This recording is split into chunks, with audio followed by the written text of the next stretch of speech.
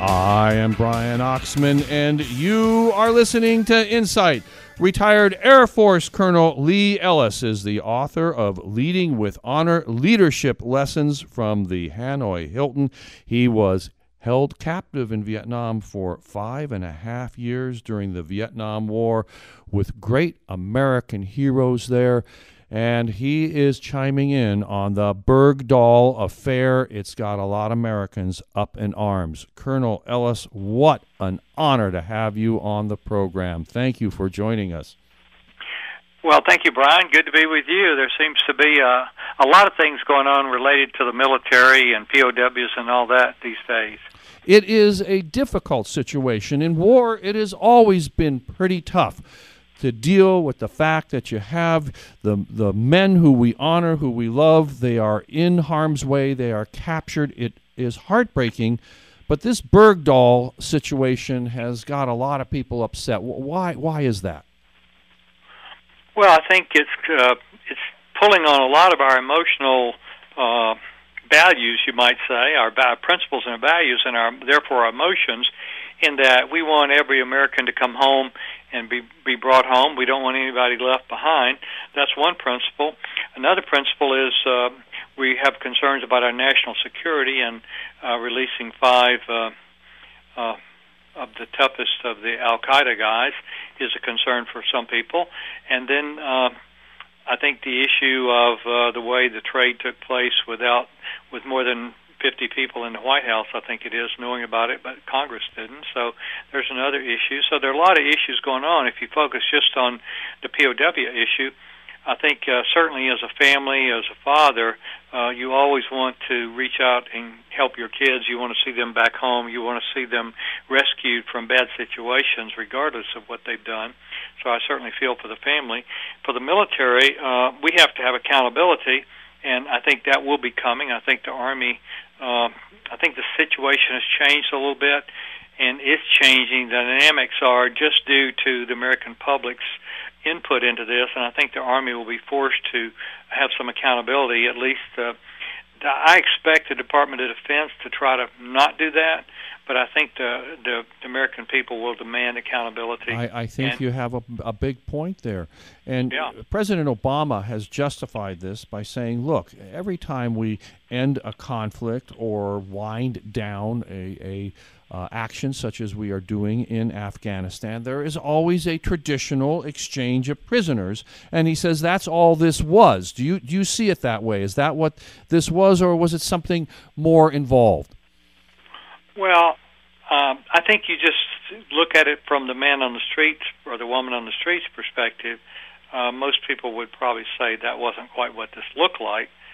You can interpret it however you want to, but I think most people would say this didn't seem to be that. It wasn't set up as that. It was actually explained as his health was failing, and now his health seems to be better than we thought. So now there are other reasons, I guess, why this took place.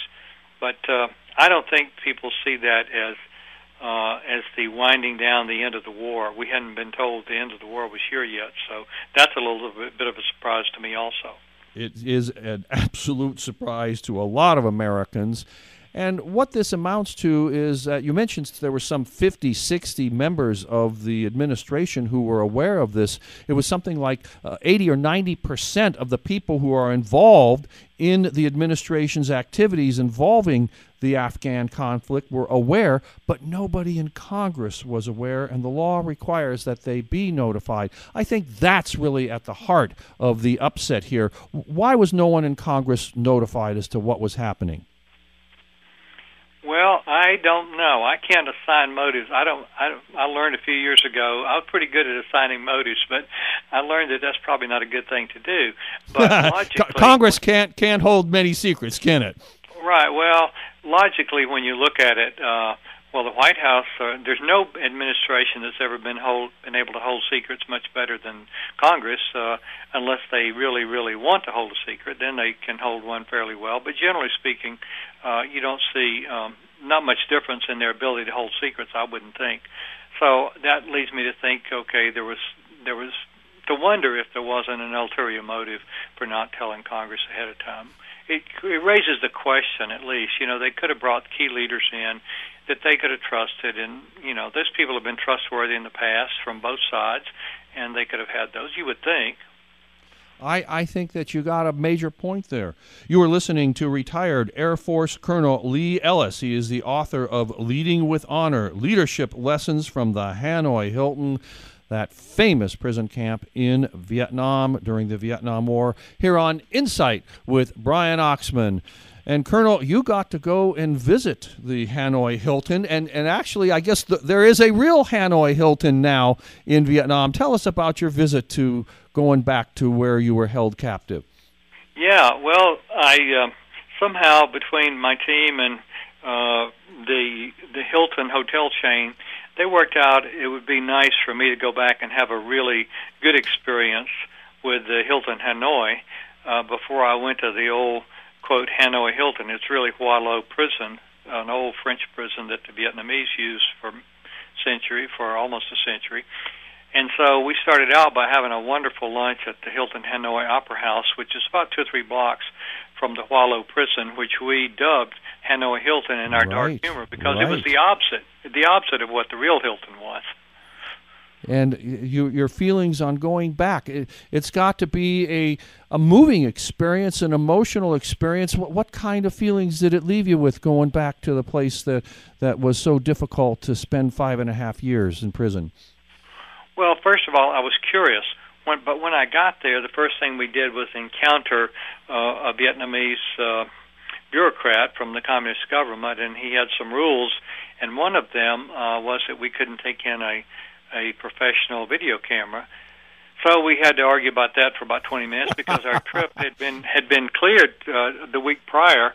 But they didn't tell us about this part, and we had to have a written letter, and so this was a high-level negotiation, which we lost. So they were very stubborn about that, obviously fearful.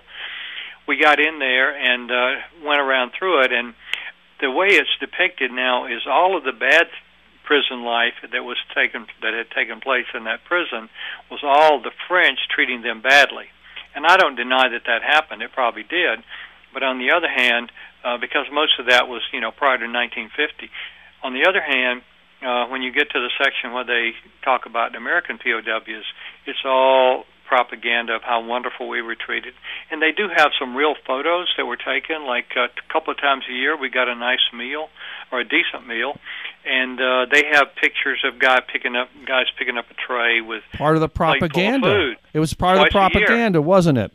It's the way it was depicted as this is the way we treated these guys. We were wonderful. And it was just pure propaganda, a photo op. And what would happen is the photographer would just pop out around the corner and take a picture before we could, do anything. The guy stand there with a plate of food that he got on a holiday. Wow. There's something I wanted to ask you about. There have been death threats against Bowe Bergdahl's family, and that bothers me. I don't like that too. One solitary bit. I don't care whether anybody likes what happened here or they don't like what happened here. This was a United States soldier, and the idea of threatening his family has really bothered me. What's your thoughts on that?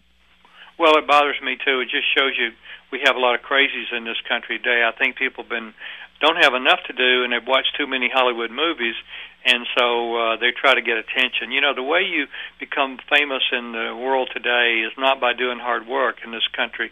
It's much quicker just to go do something to make yourself famous, even if it's bad. And that's what a lot of people want to do. They want to make a name for themselves because they haven't done anything, and so you get this kind of stuff. It's sick. It really is. And I want to tell you something, Colonel Ellis. I have interviewed a couple of folks who were prison mates with yours, Orson Swindell, one of the nicest guys, a great American. I think that the guys who were at the Hanoi Hilton in that time have turned out to be, American heroes, just the kind of guy that you are and the kind of people who you were with. I got to tell you something. I am so honored to be able to talk to you and have you on the show. Well, thank you, Brian. We love freedom and we love responsibility.